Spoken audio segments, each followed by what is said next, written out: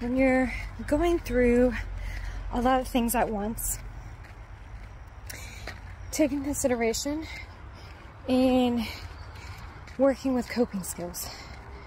What kind of coping skills do you use when you go through difficult times? Anything that helps you cope with difficult times.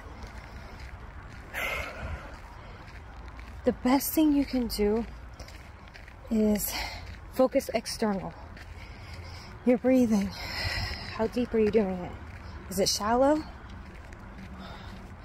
Try to keep it as deep as possible down to your bottom, to your stomach. Next thing, focus the external things out here. The sound of myself walking. The sound of nature. Also, working out, taking a quick walk in nature, or anything. Just help you focus on just other things than what's going on in your mind. Because anxiety, what it does, it tries to protect you from danger. But really, anxiety is just alarming you like, hey, something wrong with you. You're feeling uncomfortable about certain things. Let's work on that.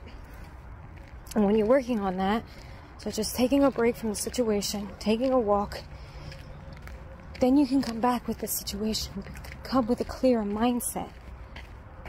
So think of ways what helps you when you're in a difficult time.